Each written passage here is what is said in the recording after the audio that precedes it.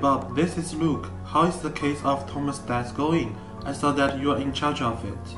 Good morning, Detective Luke.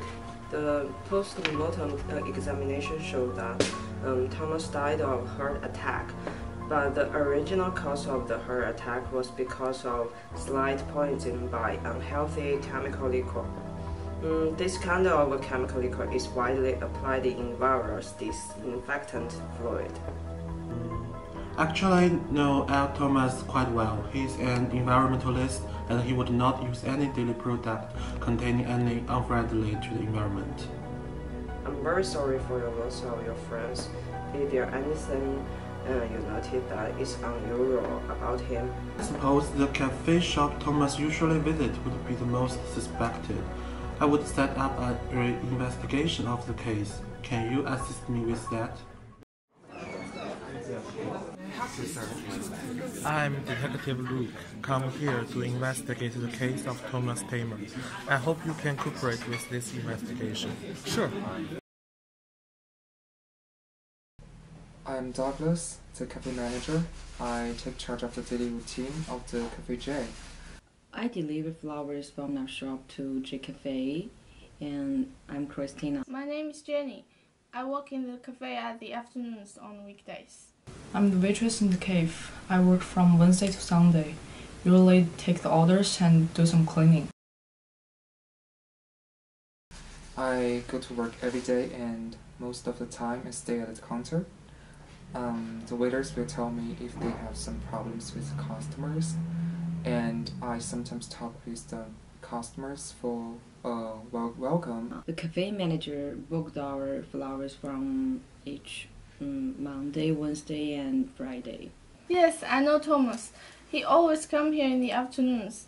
Usually he just orders something and sit there writing till we close.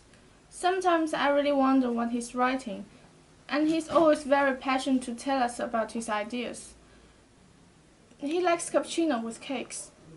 Yes, Thomas. Everyone here knows him. You can definitely meet him here on Wednesday afternoon.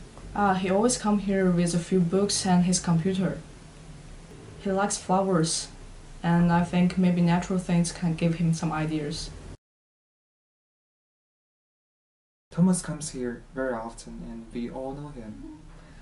And he likes to sit alone near the window, the writers. And yes, I am the cafe when Thomas died, but there were not so many customers in the shop at the time. Jenny told me Thomas fell on the desk suddenly, so I called the ambulance immediately. But when they arrived, he has already died. Yes, I went there last Wednesday, but I don't know there was someone died. Wednesday we deliver some rose and orchid there, but Douglas changed it to some lily and tulip since last month. Jenny is in charge of all the flowers, so she's signing all the sheet for us. I really don't know what happened.